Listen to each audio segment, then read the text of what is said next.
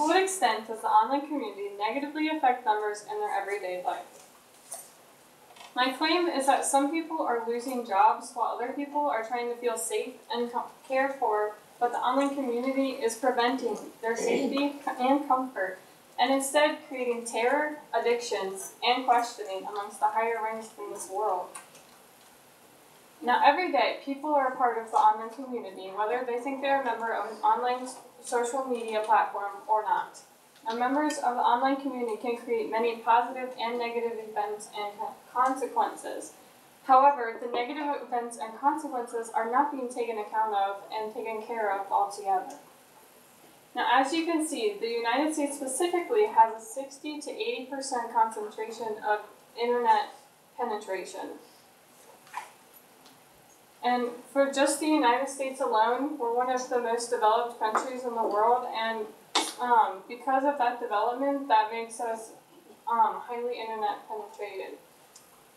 So social media was one of my perspectives, and social media has the greatest impact on online community members. When you think of the online community, the first thing you think of is sharing it with other people, which is mostly because of social media.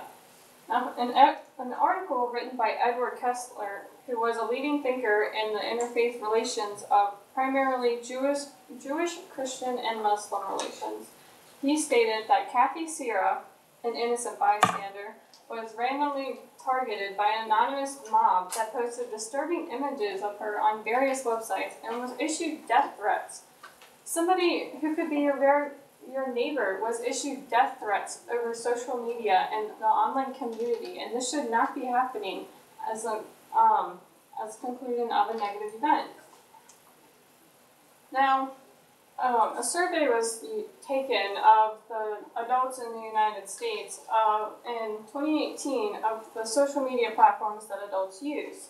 Now, YouTube was 73%, and usually YouTube is one of those apps that you don't really intertwine yourself with other users. However, Facebook, Instagram, and Pinterest were the following three that also had very high percentages in which people are interacting with one another all the time. Now, cyberbullying. This is a serious problem amongst people of all age, even adults who barely even use the online community. Issues and controversy states about cyberbullying is that there is a seemingly inability of parents and school administrators to recognize and stop cyberbullying before it's too late. Kathy Sierra was one of the victims of cyberbullying, and she was scared to leave her house, and that's how extreme that cyberbullying can get. Now, university students.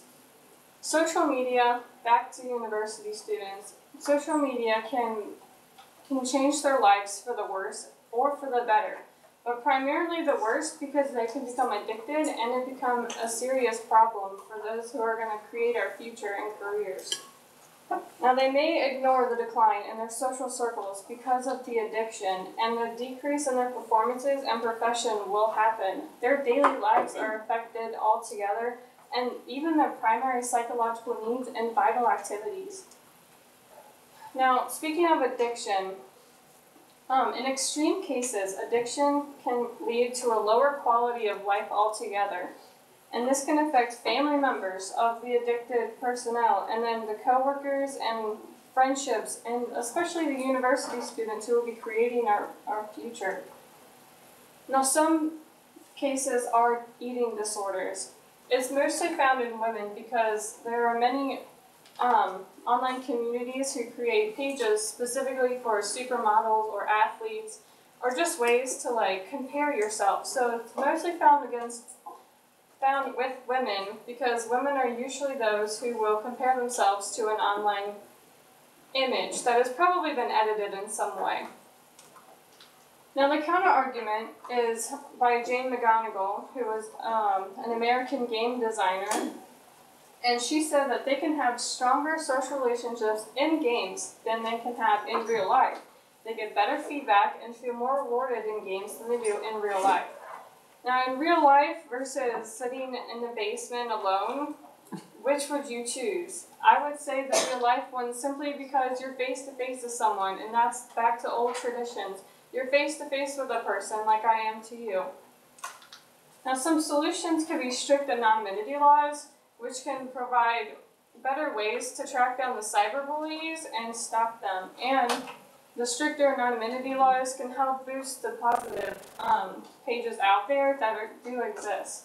So designated employees, this one does have some limitations, but it also has some rewards. Some limitations could be that the people who are the employees, they may struggle to ensure the positivity necessary, and the employees would be used to ensure the positivity and ensure that there is no negativity throughout. Now, some rewards that the designated employees could have would be to ensure more jobs for the online community, and by ensuring more jobs, there are more people who are less, I won't say less unemployed, but not unemployed.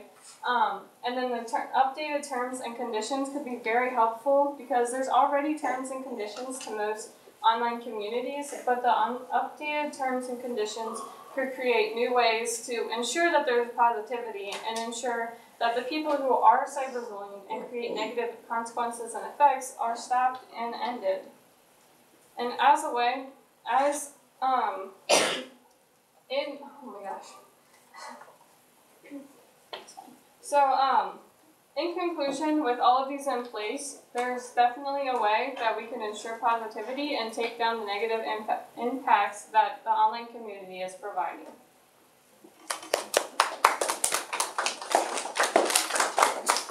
Okay, a couple of questions for you. What information did you need that you weren't able to find or locate? And then how did you go about trying to find that information? So when I went to research, I was thoroughly looking through every single academic journal, and there were some ideas that popped up, like the university students. It was originally just in Turkey, but I was able to research further and find United States university students that were affected by the online community. Okay, and then how did you go about trying to find that? I looked through other research databases. Originally, I was simply an EBSCO host, so then I went to Issues and Controversies to find articles about cyberbullying amongst university students. And then your second question, how does your conclusion respond to any of the other research or sources that you examined? How did my conclusion respond? Mm-hmm. Well, basically, my conclusion allowed for the different sources to be answered and just counterclaimed, because a couple sources that I had were for social media, as you can see by like the Jane McGonigal TED Talk, but the conclusion was able to counterclaim that and give solutions to her problems that she mentioned throughout the TED Talk. Okay.